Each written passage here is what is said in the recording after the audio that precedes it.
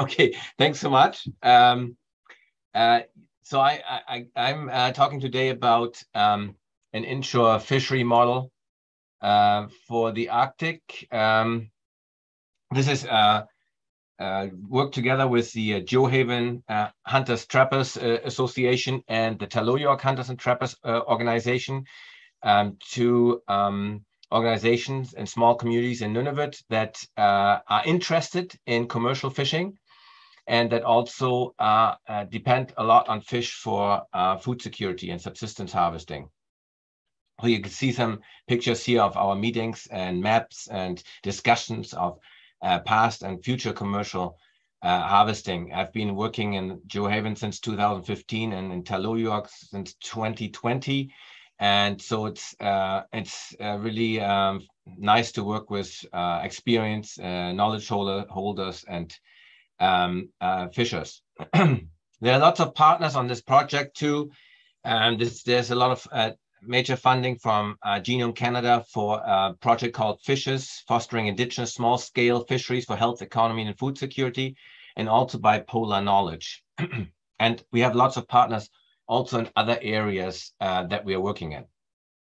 So to give you a quick overview, I want to talk today briefly about Arctic fishery status and challenges, especially in Nunavut, fishery models in terms of governance, infrastructure, supply chain, branding and marketing, and local employment and profitability.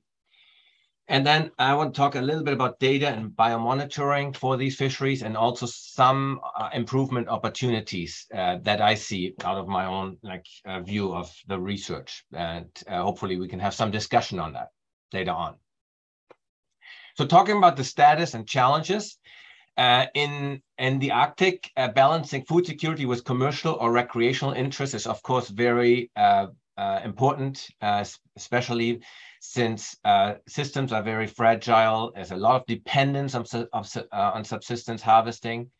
There is limited Western science data. Most of the quotas that we have in the Arctic are based on some work that was done in the 1970s and 1980s. And so there's a lot of need to update those and to maybe have other ways of governing commercial sites. And also a large volume of those quotas that were determined in the 70s, 80s for Arctic char and whitefish are not being used. As you can imagine, climate change is felt 2 or 3 times more in the Arctic, and this affects safety while fishing on the ocean. It's more difficult to time the run of fish, and ice conditions are more treacherous and less predictable. It's also more likely to get stuck on the land with spoiling catch, especially in the summer, which is an issue and a riskiness for commercialization. There's a lack of infrastructure, high shipping costs, and branding and marketing of unique characteristics of Arctic fish is missing. And there is some effort and some progress being done, but lots more can be done on that. It gives you an overview. This is just in metric tons. Commercial quota currently is about 790. The harvest is only 85 of that. And subsistence harvest is about 532 metric tons as a rough estimate. So you can see here the importance of subsistence, about also how little of the commercial quota actually currently is being harvested.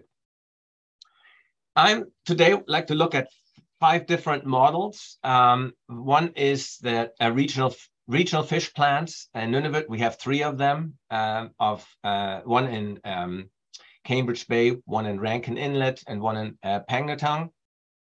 They are different quite a bit in the way what they target. In Cambridge Bay, it's mostly a summer inshore fishery. In in Rankin Inlet, it's mostly winter inshore fishery with very limited actually processing of fish. And in Pangnirtung, it's a mix of offshore inshore fishery where you have turbot and Arctic char targeted. But then we also have some other models that are occurring recently, and this is direct sales of local harvesters to intermediaries through a program like Lake to Plate in Nunavut, and also direct sales of local harvesters to predetermined buyers in a more formal way something that some of you might be familiar with in BC was River Select, a River Select model. So I tried to create a table of comparing those different models in terms of governance, infrastructure, supply chain, branding and marketing, local employment and profitability.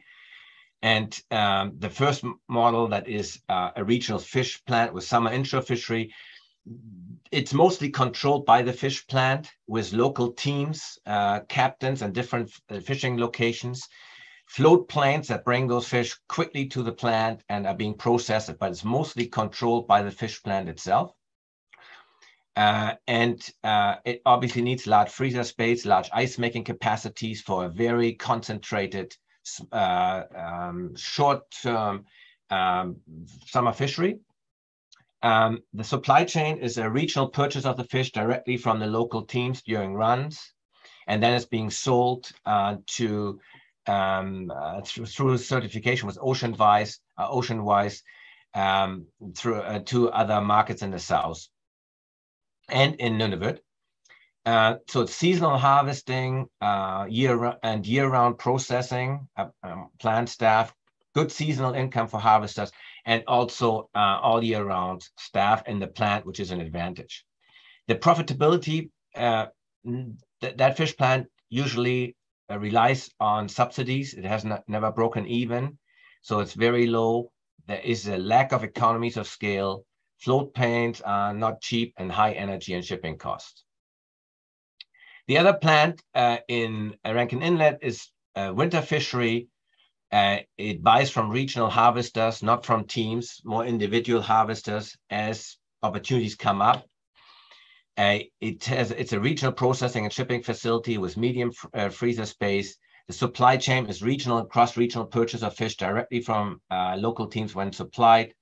The fish plant labels, but has less control over product consistency because it's a more of an ad hoc delivery. It's year-round, depending on supply by harvesters, limited income for harvesters. They don't get paid a lot, and because it's a winter fishery, you don't have the volumes of fish that they catch in a very short time. So overall, the profitability is very low, lack of economies of scale, high energy and shipping costs, and excess capacity at times in that plant. Then we have in Pangnatang, for example, mixed offshore inshore fishery. This fish plant buys from regional fishery cooperatives or vessels and individual harvesters for inshore. It's a regional processing and shipping facility, large freezer space, a large ice making capacity, and it sells to wholesalers and direct to businesses. The branding and marketing is by fish plant and vessel owners and investors.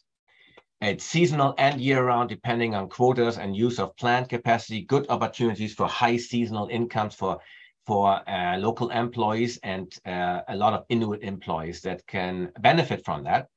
The profitability is low to moderate. There again is lack of economies of scale, not big enough, high energy and shipping costs, but there's cross-subsidization from the offshore catch that helps to some extent. All right, so and then model 4 is kind of a direct sale to intermediaries. We saw this morning a presentation by Skipper Otto. That's one of those companies that is buying this fish directly from harvesters. It's a loose structure with some controls by local hunter-trapper organizations. The infrastructure is freezer space and perhaps limited processing capacity.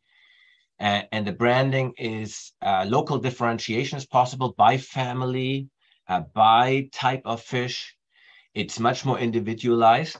Local employment is part-time with higher returns for local harvesters.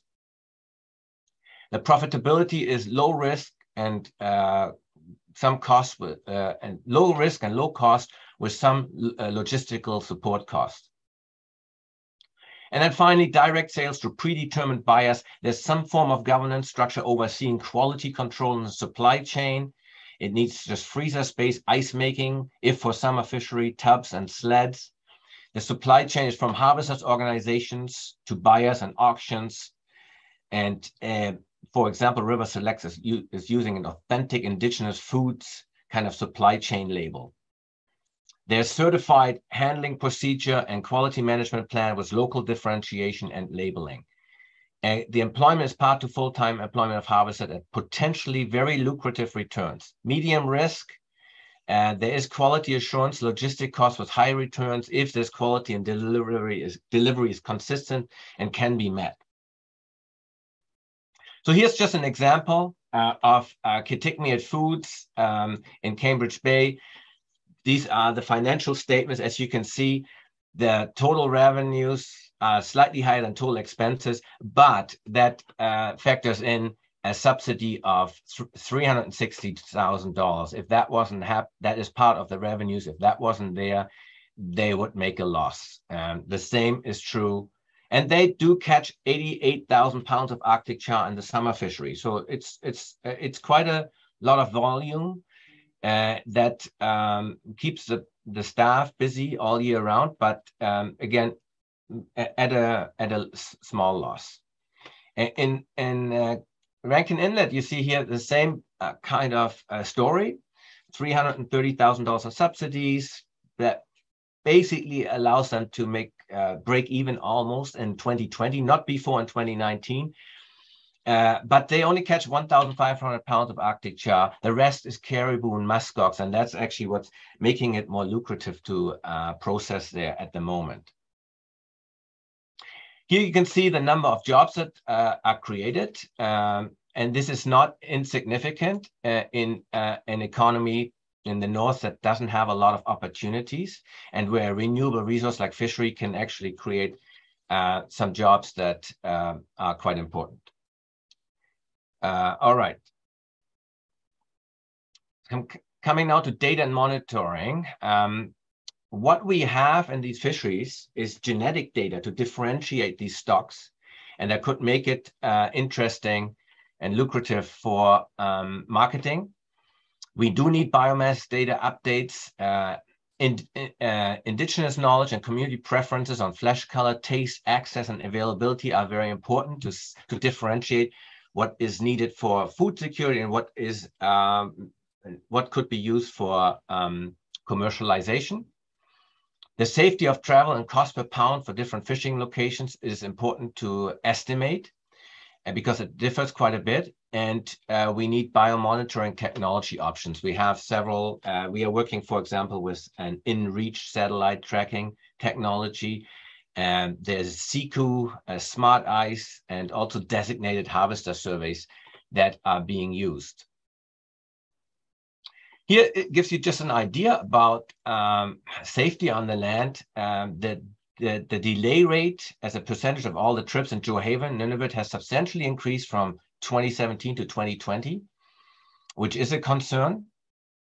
And here we also estimate a trip cost component. As you can see here, the average capital and repair costs factored into harvesting are quite substantial, especially for boats, but also other trip cost components like gas and food that need to be considered when we look at potential compensation for harvesters to bring in fish to plants or to any of the other models. Here you can see the median cost per pound, quite substantial by boat, although we probably will need more trips to get a better estimate about the actual cost per pound. Much lower for snowmobile and ATV, which favors a bit of a winter fishery. Just gonna check my chat. 3 minutes left. Okay, thank you. Thanks for the time signal. I'm almost done here. Improvement opportunities. I think we need more of a specific indigenous fair trade model in labeling with tracking of fish by community, area, and family. Branding of cultural differences in types of fish, their location, their flesh type, and stories behind them. Genetic distinctions could go along with labels and branding that we are collecting through our projects.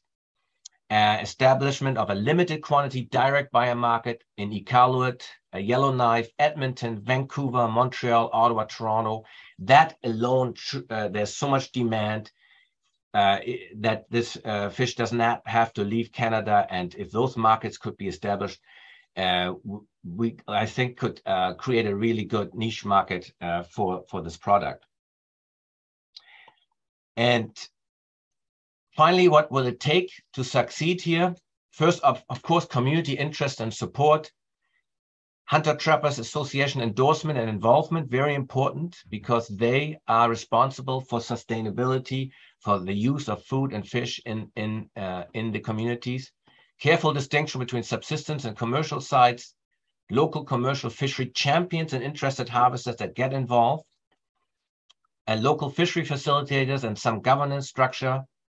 Support in setting up supply chain and handling protocol by Hamlet and other levels of government. A combination of indigenous knowledge and Western science data for the most value added for the community, and branding and marketing of this unique Arctic product and differentiations, ongoing local monitoring of fishery activities and volume sold, and finally, ongoing reassessment of fishery abundance and use and supply chain operation. So those are 10 things that we came across that are important to succeed in this business, and I've stopped there, and I'm looking forward to some discussion and inputs. If we have time, I can take questions, but I don't see the questions. Oh, we have one question for you, at least. Sure. Yeah, Stephan, thank you for the presentation. My name is Grant Murray. I just had a question about your comments about branding and marketing. I was wondering if you could say a little bit more about that, like the specifics of what that branding and marketing might contain, and also who you would be branding and marketing it for. Intermediaries, the end consumers, grocery stores, et cetera. There's a variety of different types of consumers that might be purchasing that product. So I don't know if you have the answers to that, but I'd be curious to hear your thoughts. No. That's something we are thinking through. First, I think there's a general branding differentiation of the product of, let's say, Arctic char, which is one of the main inshore fish for the Arctic, which still hasn't, I think, made its unique characteristics visible on the market, with mixed up with farmed Arctic char and other sorts of Arctic char. So there's a collective, I think, idea to raise that value up for unique wild Arctic char from specific rivers. It's together with some of the intermediaries. This is being worked on out with, like River Select, for example, is very interesting in creating these unique, distinct brands, and to tell a story for different flesh colors, different areas, different families that have done that. I think you have to have partners in the South that have connection to the auctions and buyers directly, and that pilot this on a small scale to get this distinct taste and interest in the product first. Yeah, that's interesting. So is it like the Copper River model that you're thinking of that's been done for salmon, where it's a particular river, it's wild caught, and certain other qualities are emphasized? Yeah. Yes, and I think that's one of the possible models. Lake to Plate is already doing something that's a bit similar, where it's directly to restaurants also, or to intermediaries like Skipper Otto. And there's still a long way to go in making sure that the products are all differentiated more. We do have also genetic information that can clearly distinguish populations, subpopulations, which would also ensure more maybe consumers on the sustainability side, which could add additional value, additional labels onto it. Thank you. You good? Hi, I hope you can hear me. I'm wearing a mask. I have a quick question. How did you get access to the financial information? So you can get financials from processors, I think. Yeah, those financial information is directly available online on the internet. You can have access to that. It's because it's really owned by the government of Nunavut. They have to publicly present that. It's Nunavut Development Corp that is investing into fish plants.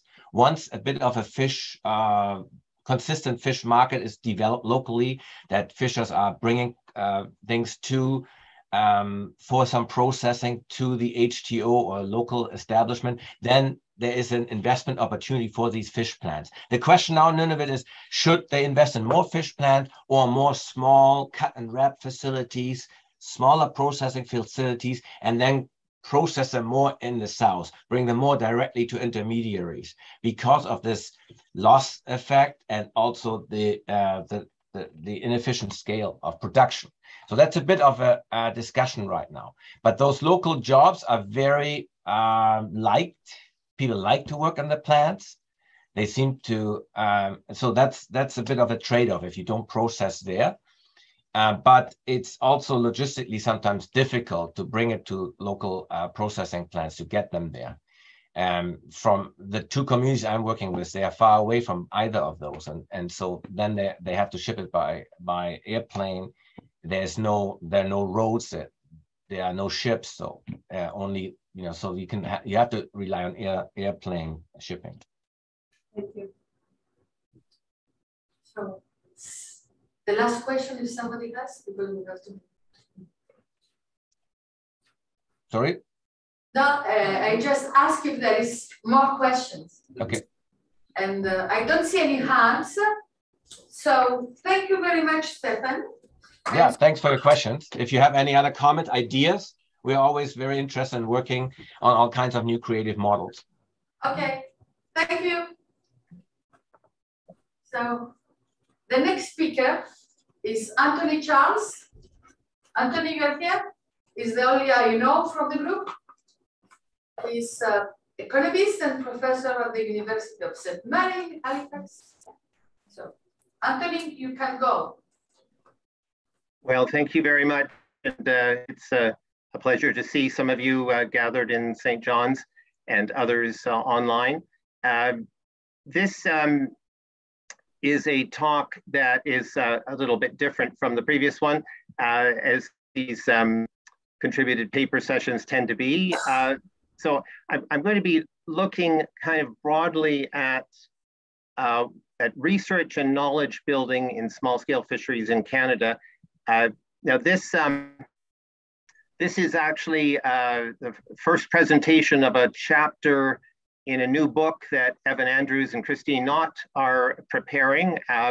So I get paid extra for plugging the book. I'll be very pleased with this. I can repeat it a few more times that there's a book coming out on small-scale fisheries in Canada. My particular contribution is a little bit unusual in the sense that I'm looking back a little bit more than 30 years to an opportunity I had at a very interesting international conference in France that was all about research and knowledge creation in small-scale fisheries on a global basis and looking at multiple regions. I was in particular asked to talk about North America, which is obviously a fairly substantial task. And so that resulted in an article looking at particularly at research perspectives in North America. And so what I'm going to do today is basically look at what the situation was 30 years ago and what it is today in terms of knowledge building in Canadian small-scale fisheries. You'll see occasionally some quotes. I'm actually quoting myself from 30 years ago and wanting to see how things have changed, if they have done. So 30 years ago, I suggested that use of the term small-scale fishery was almost absent from fisheries discussions in North America. That's in terms of the kind of official governmental discussions.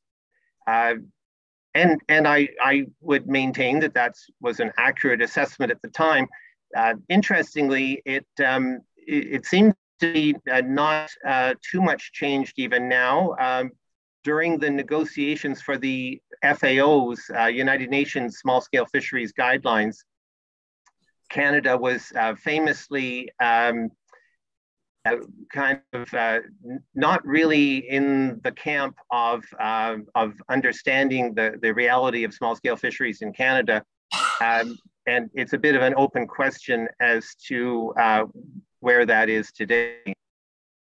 So that very aspect of the understanding of what small-scale fisheries is still contested, I would say.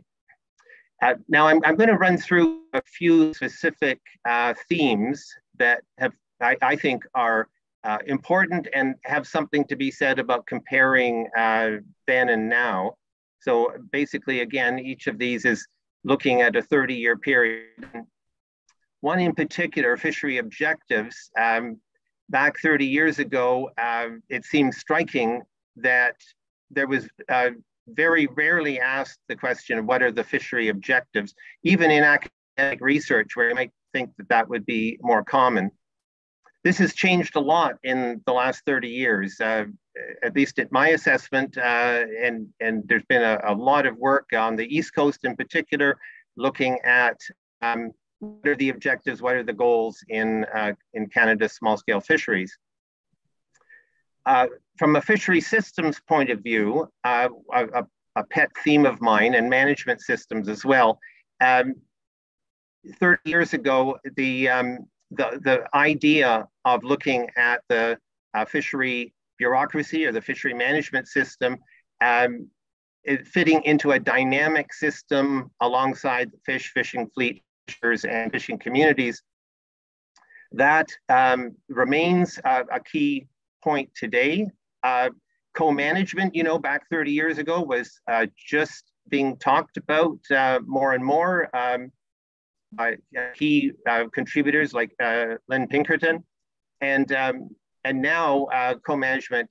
This is perhaps one of those cases where it has become really at the center of attention. Looking at and just for the sake of time, I'm lumping together post-harvest labor issues and the role of women in fisheries. 30 years ago, these were all relatively little discussed.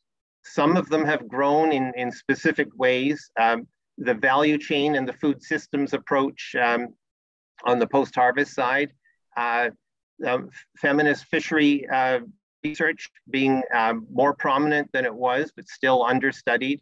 And from a labor point of view, some contributions back then and continuing at a modest level today. Now, following on from the previous talk, 30 years ago, there was certainly discussion of specific Indigenous fisheries in the Arctic, and salmon fisheries in BC was a common topic. Some might remember the Pierce Commission from the West Coast that was back long ago in the 80s. But I think this is one area where attention has grown really greatly, and it's not only in research, which is my theme today, but also, of course, in policy discussions. One area that has also grown, I think, considerably is the whole connection of fisheries and biodiversity conservation. I'm actually involved with a UN FAO project right now looking at stewardship activities in small-scale fisheries on an international basis, but that's now a much bigger topic in the Canadian setting as well, including dealing with issues of impacts of marine protected areas. And finally, in terms of some key issues, one that was not on the radar much 30 years ago is the whole link that's a big deal now in small-scale fisheries internationally of the link of human rights and fishing rights. For Indigenous communities, certainly, but more broadly, the human rights-based approach internationally has become a major theme. Now, I want to say some quick words about three topics in terms of knowledge building. One is that the idea of disciplines and multidisciplinarity and transdisciplinarity. It was not a topic that was big 30 years ago, I would say, but the conference that I was referring to in France was an interdisciplinary or multidisciplinary one. But surely, and TBTI is the center of this as well, surely the growing discussion of transdisciplinarity is a major step forward. The participatory approach, back before the cod fishery collapse on the east coast of Canada, participatory approaches were not a big deal. That again is one that's changed a fair bit, but a recent paper I did with Melina Pooley in fisheries looks at some serious limitations of that. And finally, the whole idea of knowledge inclusion, as was mentioned just in the previous talk, the indigenous knowledge, traditional ecological knowledge, not well discussed 30 years ago, much more so today, but there's regular calls for more because there is still issues around the both technical aspects of linking fishery science and traditional knowledge, but also moral issues around control of the knowledge. So to sum up, I think that it's fair to say that some of the gaps that were identified 30 years ago have been at least partially filled. There's been studies in newer areas that have really taken off, but there's a lot of gaps still there. Still a need for advocacy on the interdisciplinary and transdisciplinary side of knowledge building, and basically looking back at history, as I've tried to do in this talk, in this chapter in the new book, is a way to build the knowledge building agenda for the future.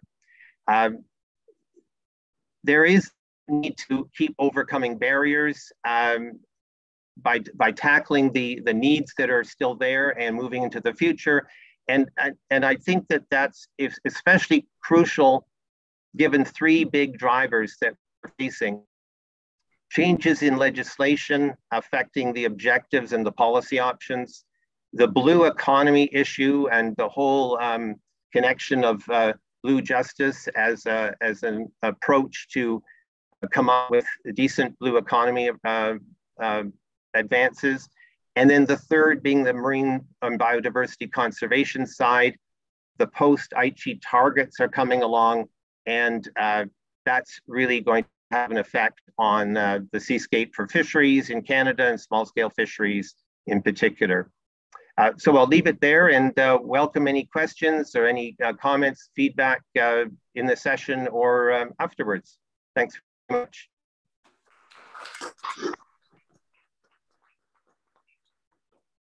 Oh, good, Tony. Good. Some questions to Tony, because he make all this picture of the Canadian fisheries. Me, I don't know so much about that. So any question, any thoughts? Yes. Yes, I meant to say the photos were from all three coasts, but mostly the east coast of Canada. Hey, Tony, thanks for your talk. This is Josh Stoll at eMaine. Hi there. I have a question about one of your last bullets in your conclusion about the blue economy being a threat. I sort of generally share that perspective, but I'm wondering if you see it solely as a threat, or is there an opportunity for small-scale fisheries to use it to their advantage? Well, you know, as I'm sure you have seen, it depends on where we're looking. I've seen a lot of presentations on the blue economy that are basically synonymous with blue growth, however you can find it. And you know, I guess my sense is that one of the greatest advances we've seen internationally has been the small-scale fisheries guidelines. Not just because they promote small-scale fisheries, but because they give a really integrated, balanced way to look at holistically at fisheries generally. I mean, they apply really just as much to large-scale fisheries as to small-scale, I would argue. So I guess my concern in a big picture sense is that a push to the blue economy marginalizes what should be a real focus on the small-scale fishery guidelines, implementing them in Canada and elsewhere. But on the other hand, I think it is possible, and you see a lot of countries, poorer countries like Madagascar has a blue economy strategy. If it's seen properly as a way to actually support their long-standing sectors like small-scale fisheries, I guess hypothetically it could be effective. I just worry that it's not often looked at that way. No questions?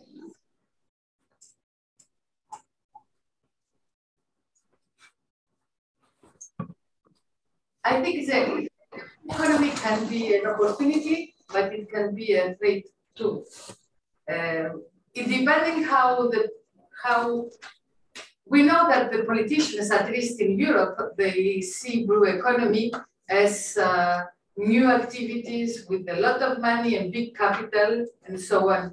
But in the other hand, I think it's also our duty as scientists to bring the small-scale fisheries in the front of this political debate concerning it's not easy to win, but let's try. Yeah. I mean, I think you're right there, and a related topic is marine spatial planning, which is of course a major force in many countries, in Europe for sure, and to some extent in Canada and the U.S. It's a different beast from the blue economy discussions, but the two have a lot in common in the sense that they both can impact on traditional ocean uses as they're trying to make room for new ocean uses. So how that plays out in both of those, blue economy and marine spatial planning, that'll be a key issue for the years ahead. Yeah. Thank you, Tony, for this nice presentation. Thank you. So the third speaker is not here, Hilary. We move to Juan MARTI. Juan MARTI? Yes, he's here. Hi to everybody. Juan MARTI. Okay. I'm going to share my screen. You have 12 minutes. Perfect.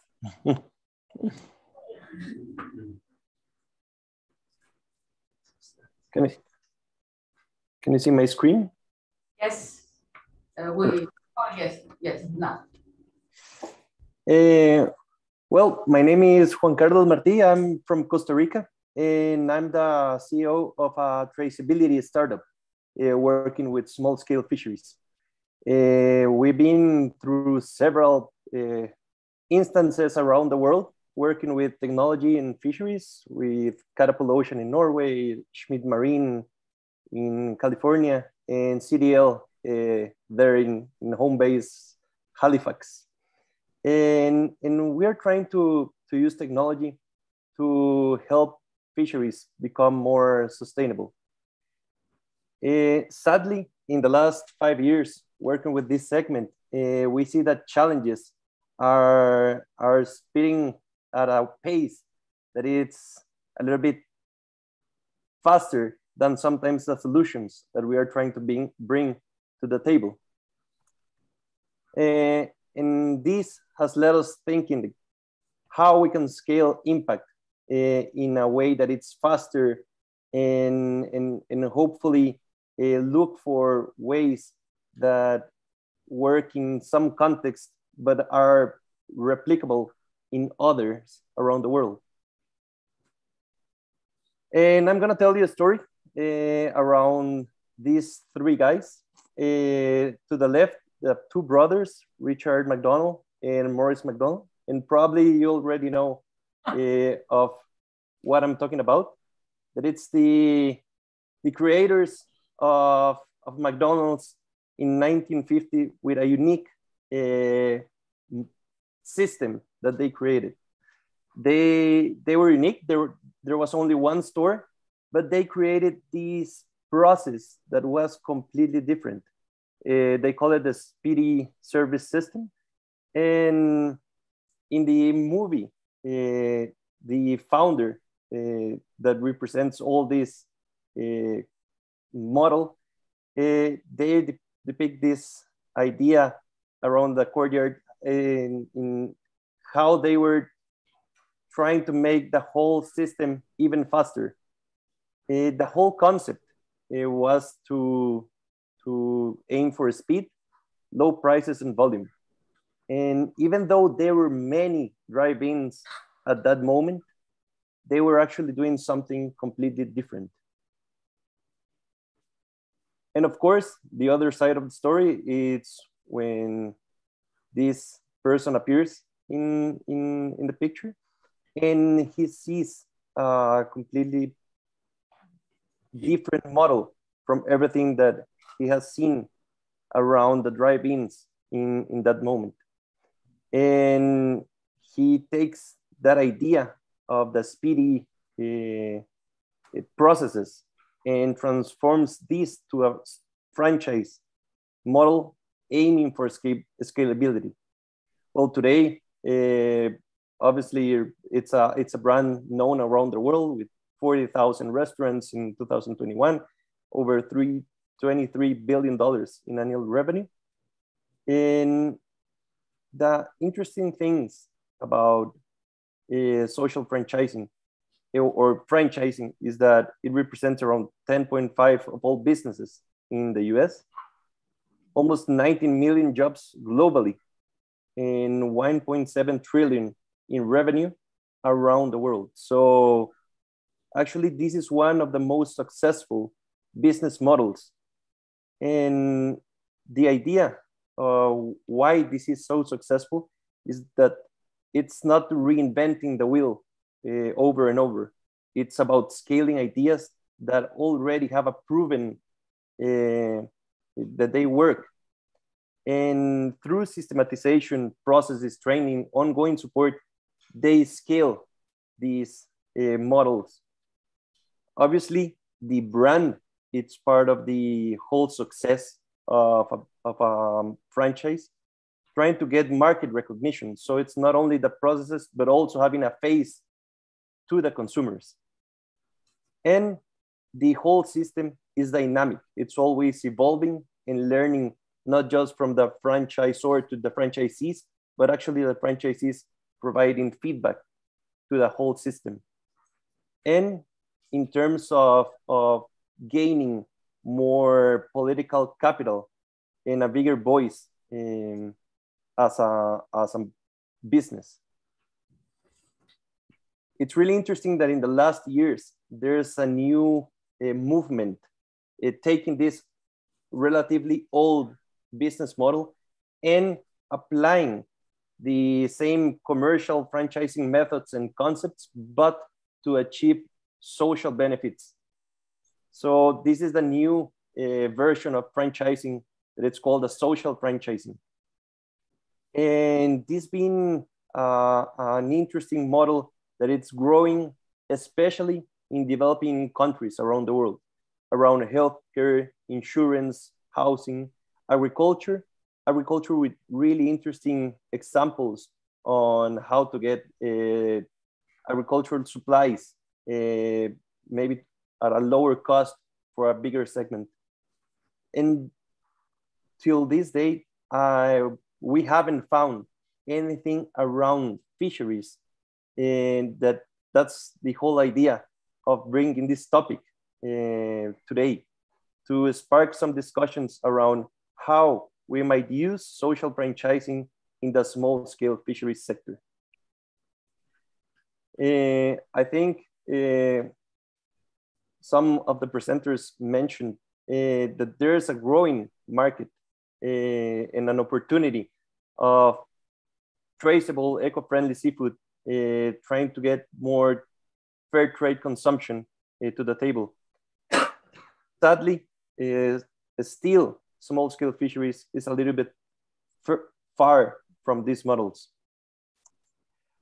Although we see initiatives all over the world trying to connect fishermen and consumers in a more transparent, fair, and sustainable model. The seed to plate, fish to dish, hook to cook, and the one that I learned today, lake to plate, they're all initiatives and concepts trying to make a more fair and hopefully sustainable models. And the idea is how we can learn from McDonald's and bring these social franchises for small-scale fisheries, reframing these seed-to-plate initiatives, thinking about this model and aiming to design a scalable scheme, and using a brand as a powerful element to have a face that is more recognizable towards the consumers. This is an example that we are trying to build here in Costa Rica, trying to build a social franchise for small-scale fisheries in 3 tiers. The parent franchisor, the one that it's developing technology, brand recognition, trying to get the brand out there through marketing. A local tier that it's more around the fish processing infrastructure, trying to get the inputs to the fishermen at a lower cost, technical support, and hopefully the legality compliance. And finally, the franchisees that we see them as fishing cooperatives, providing the catch, the fish, the data, and a fee for the whole model to continue. And all this using technology as a transversal to understand every part of the value chain and trying to understand what's happening around the model. This pilot, it's around getting the small-scale fisheries and transforming these products for the high-end market, trying to get some values of sustainable catch for fair trade and quality into the model. What we are going to do is aim for partner with selected small-scale fisheries cooperatives, invest and improve the infrastructure, arrange logistics, and commercialize under a brand. Obviously, this is not new, but the idea is to have all this process thought from the get-go on a social franchise model. So trying to get all the processes and all the blueprints to hopefully get a business in a box concept. And the technologies that we will be using are low-cost boat tracking, trying to get image and data loggers to understand the catch composition, and identifications to have the data being traceable to the source. And all this in a management platform to have eyes in the model, communication with the franchisees, and run the sustainability, maximum sustainability yield on the behavior that we will be seeing in the small scale fisheries that we will be working with.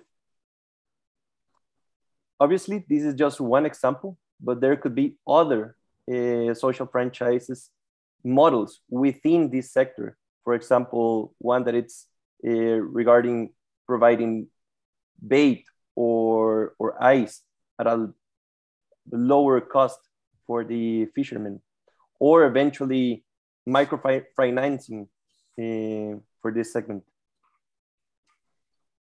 What we are presenting, it's an idea that we will try to bring to concept and systematization on the next year. But hopefully not think about this as just a frozen model, but a living system that is always evolving. So the franchisor and the franchisees are always sharing knowledge between the whole model. And just to end with the McDonald's example, that the creator of the Happy Meal was one of the franchisees in Guatemala.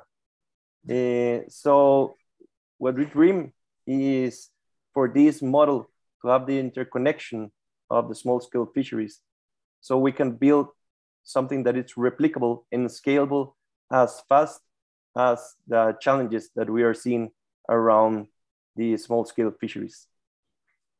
Thank you.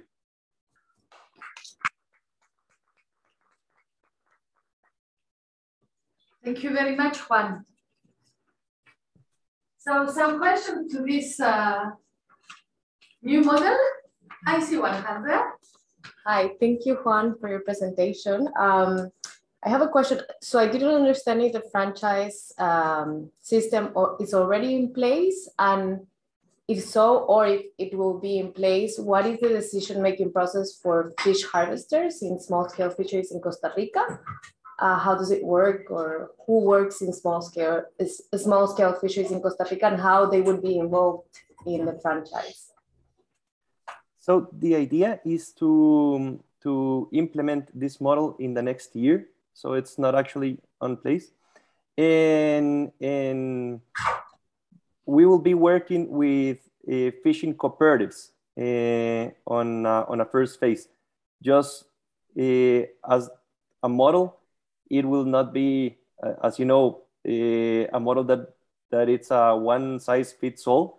Probably there's some characteristics that will enable for the model to work with a specific fishing cooperative.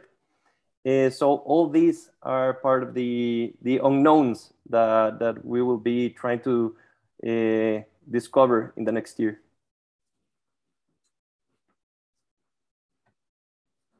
Oh, I see many hands now. Go ahead. Oh, hi, I'm Sina Eben from University of Connecticut Sea Grant. I was just curious, so we have the Marine Stewardship Council and their certification, and this seems like a kind of a small scale kind of idea that kind of parallels a little bit of what they do. And I was just wondering if you engage with them or have thought of their, I know they cost a lot of money and it's very data driven. So how does this idea of social franchising differ from that very top down model that, Unilever and whatever has created with? Thanks for the question. Actually, yes, we've been analyzing the risk-based assessment of Marine Stewardship Council and how this model could eventually align with some of the data that they need to collect. If we use low-cost traceability solutions within the model, we could eventually lower the assessment costs and hopefully get certifications under a manageable price point. So this is definitely something that we are studying from the data collection point of view. And eventually when we collect this data, see how we can align to the risk-based assessment. Thank you. My question is similar to Maria's question in that I was wondering what kind of story you're going to tell and what kind of knowledge is going to be exchanged between the harvesters and the franchisees. And then, so it's sort of along the lines of the decision making. And then also I'm curious whether you've spoken to anybody from This Fish, which was created by EcoTrust in British Columbia, because it sounds very similar in the sense that they have that traceability aspect and they are interested in telling a story. So each time you enter that number into the system on the computer, a photo pops up, it tells a neat little story about your harvester, where it was harvested, how, that type of information. Short answer. We have longer question. Juan, just a little short answer. Yes, no, we haven't talked to This Fish. It would be great to to get a contact because I think that they are doing, from the traceability point of view, some elements that could be valuable within the model. It will be traceability just as one element of the whole design of the social franchise model. So thank you very much, Juan. Thank you. Oh, now is Maria Andree Lopez Gomez, and I hope she's here. Yeah. I am looking you at Yes. Everybody wants to like get up and because after the presentation, so right? how can I change this slide? So my presentation is about recruitment, training, and retention in small-scale fisheries in Newfoundland and Labrador. So in this province, in the province where we are at. And this is part of the Ocean Frontier Institute model informing governance responses for a changing ocean. And the team members of this study are Nicole Power, who's here. She's the lead of the model. Barbara Neese, Paul Foley, John Peter Johnson, and Cynthia Sorensen, who are John Peter and Cynthia are in Norway. So as many of you heard today, small-scale fisheries play a vital role in communities in Eastern Canada, especially here in Newfoundland and Labrador. They generate employment, they anchor wealth to rural and coastal communities in the province, and it's a way of life. Fisheries have historically, you enter the fishery through a socialization process. So your family, your friends, you learn to fish as a child. We've heard from fish harvesters themselves today in the plenary sessions. So that's the context in Newfoundland and Labrador. Next, please. So we've also heard about the different moratoria, and specifically the ground fish collapse and social and ecological changes, and how that just pushed a change in policies and regulations. And it involved in Newfoundland and Labrador the exit of 40,000 workers in the 90s, fish harvesters and processing workers. The decline continued. We can see in this graph. This is the number of registered fish harvesters in the Professional Fish Harvester Certification Board in the province. This is what Rick Williams was talking about, the apprenticeship certification board. So this is data that they provided. So you can see that the number of fish harvesters is declining from 2000 to 2017 after the groundfish collapse. The effects continue, and also the workforce is aging. The groups of fish harvesters between 25 and 34 and 35 and 44 and so on, the number of fish harvesters in these age groups are decreasing, while the number of fish harvesters above 54 are increasing. So Rick Williams, actually this study was led by Rick Williams. It's a labor market study of fish harvesters. And they conducted 2 labor market studies, one in 2004 and one in 2015. They found that across Canada, not only in Newfoundland and Labrador, they found that the number of fish harvesters in this province is decreased by 48% from 2000 to 2015, so similar figures from the previous graph. But in other provinces, the decrease was minor, but was lower, but still significant. In this study, they conducted a survey, a telephone survey with fish harvesters, both crew members and captains. And they asked them, are you having trouble, difficulties recruiting crew members to your vessel? And we can see that in Newfoundland and Labrador, about 47% had some difficulties recruiting crew. So this points out to the looming labor shortages in the province. Some reasons why they had troubles recruiting crew were that people wanted more weeks of work, more stable employment and income. Fewer people were interested in the fishery, and more people were retiring. We also spoke or gave a presentation along with the director of the certification board of the province. And he also mentioned that there's a stable number of crew members entering each year into the fishery, but they're not staying. So about 20% stay, but most of them leave. Next, please.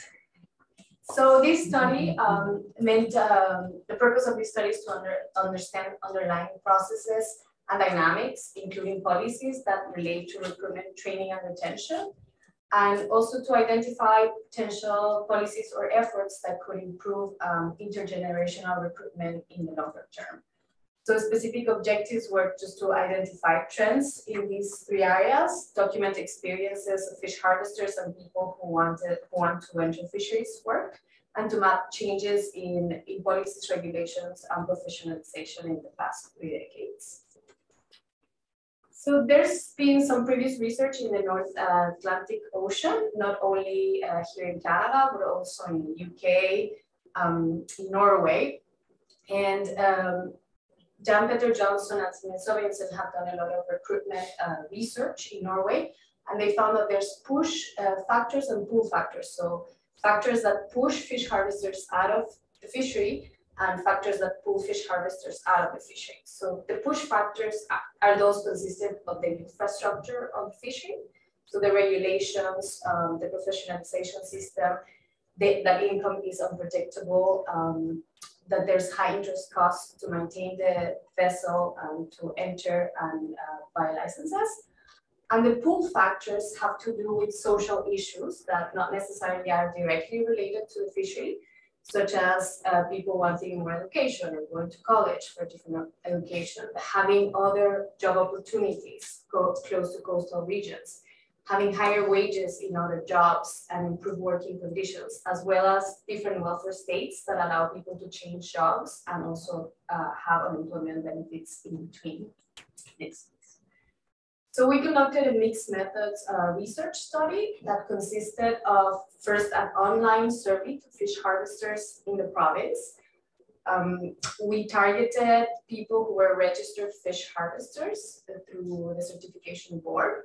Then we conducted a literature review and data collection from fisheries-related organizations such as DFO and certification board. And we were able to conduct interviews during the pandemic by phone or by Zoom with different people interested in working in the fishery. And this is all focused in the province. And I just want to highlight that. So just for the survey results, we had 330 people answering the survey, which I think is pretty good. Rick Williams, in their study for the labor market study, they had about 400 people answering the phone survey. This was an online survey. We had half of the respondents were owner-operators and half crew members. The average age of the participants was 48, which is a bit lower than the average age of participants in Rick's study, maybe because of the online component. Crew members are younger than owner-operators. Most of them have been fishing for a long time, more than a decade. And there was very low participation of younger fishers, but also of women. I forgot to write that. Even though there's the number of fish harvesters in the province that are women, it's about 20%. So we discovered in survey results that most people enter the fishery or that could work in the fishery are from the region. People recruit within the family by word of mouth from the community. So that indicates that the socialization process hasn't changed much in that aspect. If crew is needed, well, first of all, owner-operators have worked with the same crew for several years, for decades, so crew tend to be older as well. And when there's need to have a crew, they know who to hire already. They have family members or word of mouth, they know which crew would be available. And this happens not because owner-operators have different licenses for different species, and sometimes for some species they need more crew than for other species, so they need extra help.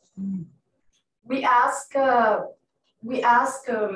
owner-operators if they had difficulties finding crew, and only 21% said that they had some difficulties, which is lower than what Rick found in his study. And this happened, these were the perceptions for 2019, even though the survey was conducted in 2020. We also asked crew members if they had trouble finding a job. And as you can see, only 40% had some trouble finding a job. So it's not an immediate recruitment problem, but as we've heard in other plenary sessions, it's more of intergenerational and future generations. So we did find, well, in our survey, there was no representation of women and youth. There were, we asked fish harvesters if they had children, and they did, if they encouraged their children to fish for a living. 57% said they didn't, 57% said that they didn't. We also found that there's very few fish harvesters climbing up the professionalization ladder. So Rick Williams mentioned this in the plenary session, that this is the only province where there's an apprenticeship system. So you go from apprentice to level 1 to level 2 with different conditions. You can go to level 1 after 2 years of full-time fishing, and level 2 after 3 additional years of full-time fishing. Full-time fishing means earning 75% of your income from fishing during the fishing season, which usually goes from May to October. And there's also some land-based credits requirements to move up the ladder. In the graph, you can see the number of fish harvesters in each level. You can see there's a lot of apprentices, and there's a lot of apprentices who are actually above 54 years of age. So it's difficult that people move in the apprenticeship ladder. You can see that the average number of years fishing for a living is 15 years for apprentice. So there's no motivation to move to level 1 or level 2. Next, please. So here I'm going to go through this very quickly. Entering fisheries work, as I mentioned before, it was built through socialization, partner fish, and that is how we joined the fishery. Some facilitators that fish harvesters pinpointed was that before DFO had part-time licenses, and then you could become a full-time fisher through part-time licenses. There was a fisheries loan board that helped fish harvesters finance their vessel and license. And training was only hands-on. You didn't need extra credit. And there's the body up arrangement where 2 fish harvesters with the same license for the same species can fish from the same vessel. So that lowers the cost of the people who are already in the fishery. Some obstacles: not having family with a fishing license, uncertainty in wages, in weather regulations. Women found little support to enter the fishery.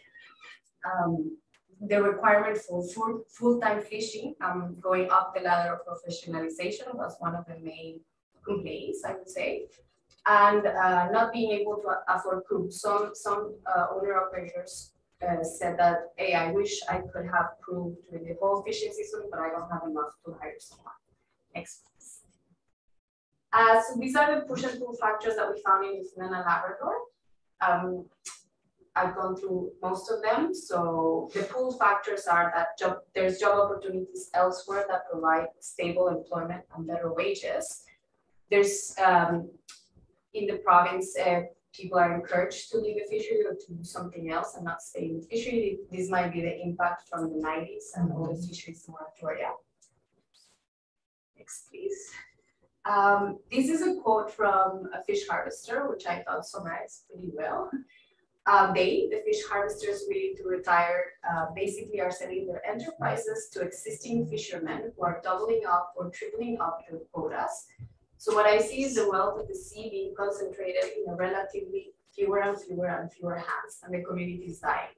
I'm not talking about bringing new enterprises in or about expanding the catch capabilities or anything like that, but I'm just sharing what there is among as many people as can make a reasonable living from the sea, rather than one person having 2 or 3 boats and all kinds of quotas. Share the wealth of the sea and try to keep people's fishing villages alive, right?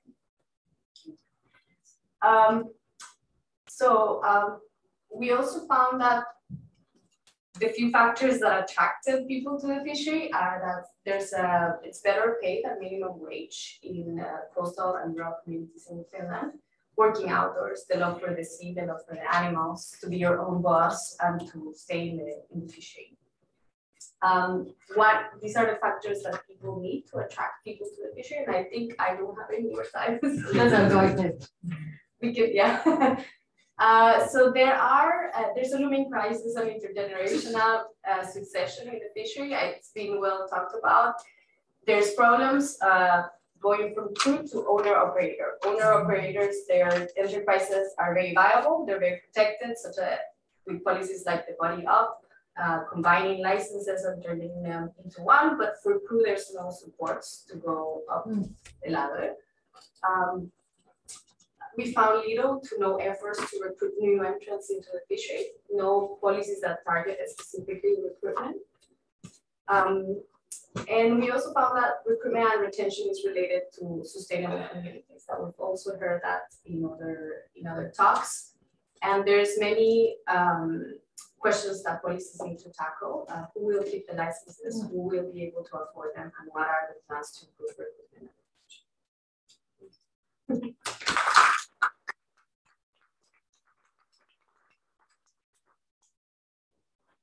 I think you mentioned that about half of the respondents were crew, and coming from the US context where I know it can be really hard to kind of reach and get information on crew, were those all people that were part of the kind of apprenticeship, or is there how is that data on crew kind of captured? Yes, so the Professional Fish Harvesters Certification Board has to certify all fish harvesters who go out fishing, and that's how we recruited people for the survey.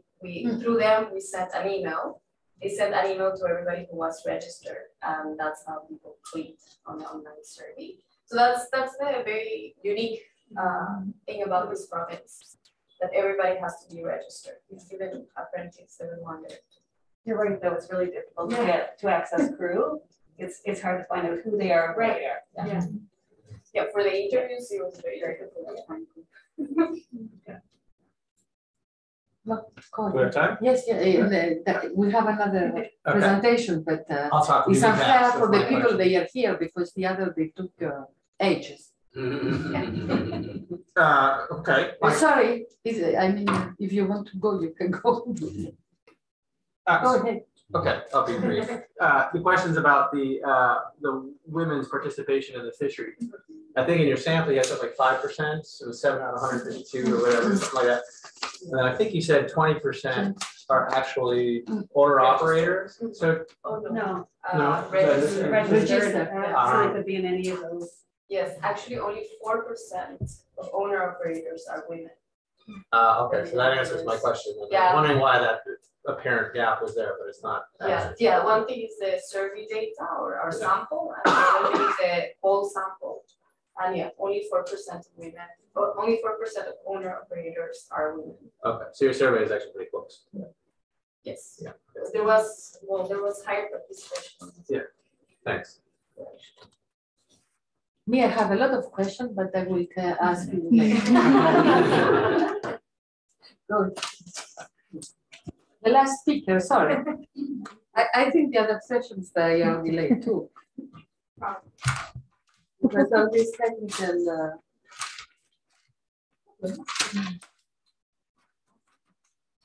I have 2 minutes there. Go ahead. No, we can just try to present what is the aim of my research, a little bit of it, findings, and this is not mine. Oh, this is what you sent me. No, This is the last This is one. Thank you. Sorry. Hold on. Okay, let's start. My name is Ruyel, and I'm a PhD student at the University of Waterloo under the School of Environment, Enterprise and Development, and I'm working with Stephan MIAH.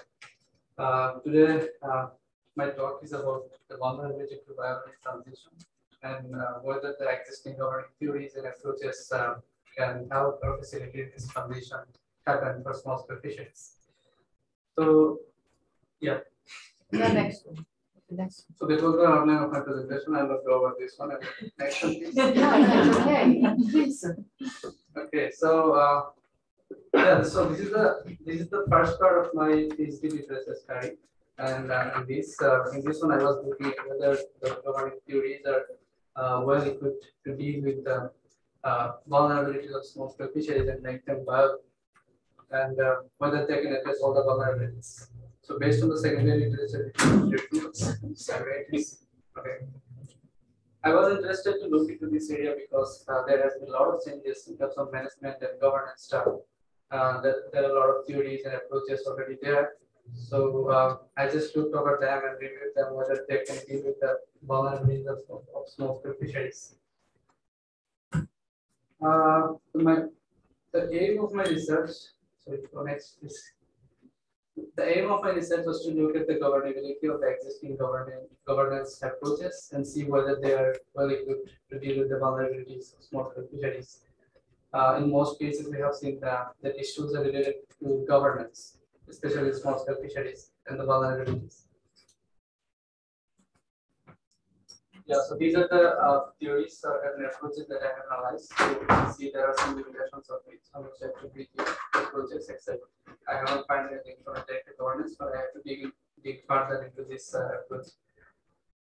So based on that, if you look at the adaptive governance theory, it has some limitation in terms of like whether we can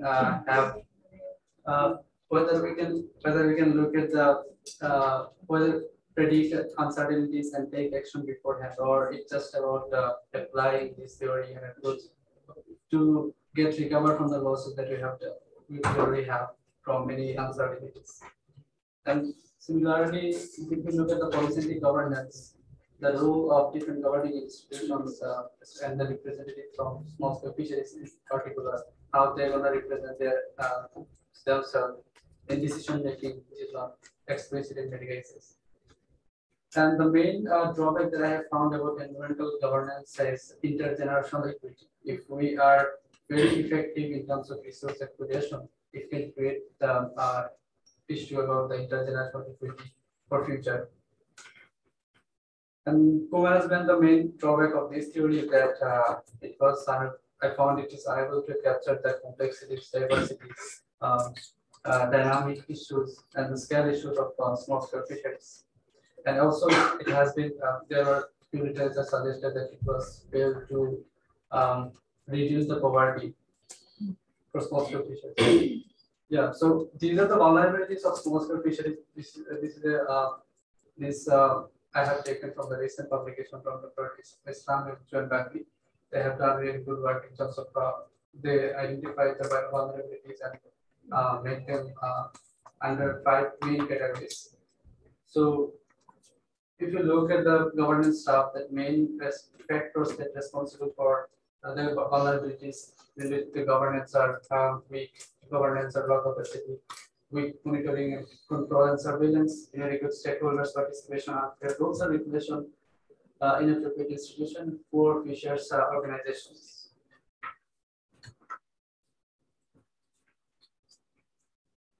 Next one, please.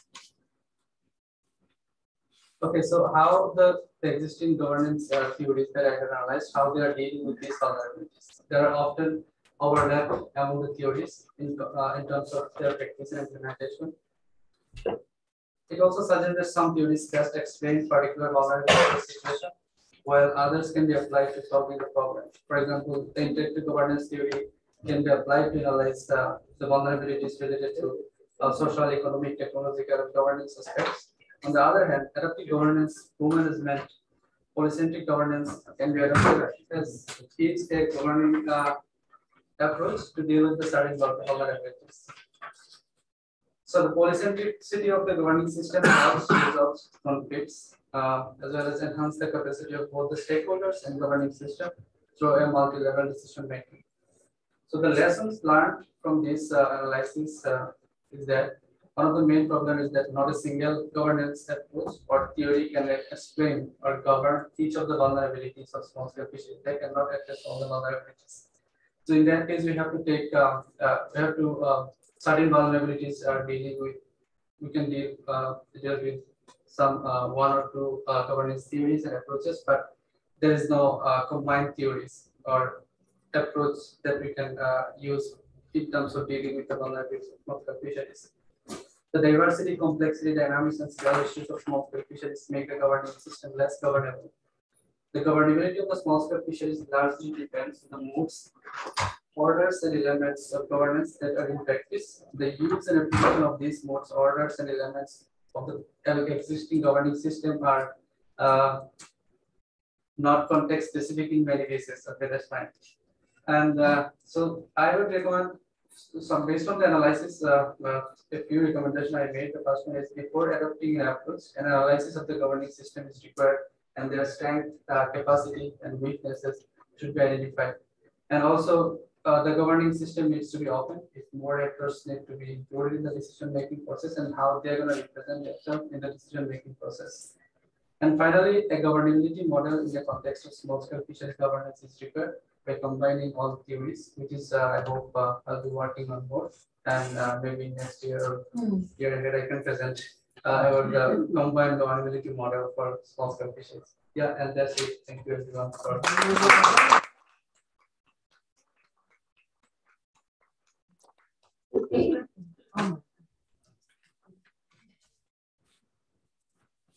Question? The last one? Yeah, go ahead. Oh, wait, it's a quick question. So in the governance model or the governance series, you pointed out to a problem around intergenerational. Can you say a little bit more about that? So, for example, polycentric governance, environmental governance, there are, it talks about effective utilization of natural resources. So once we have a effective utilization of natural resources, for example, small-scale fisheries of one particular resource area, if we effectively use it for now, or we are utilizing it like, so that will be an issue for the future generation. Right? Yes, I understand. Thank you.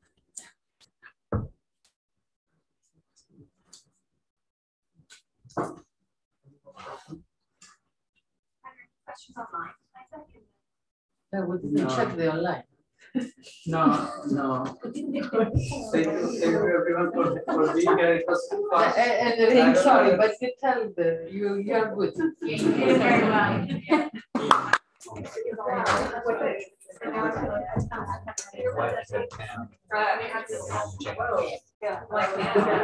Yeah.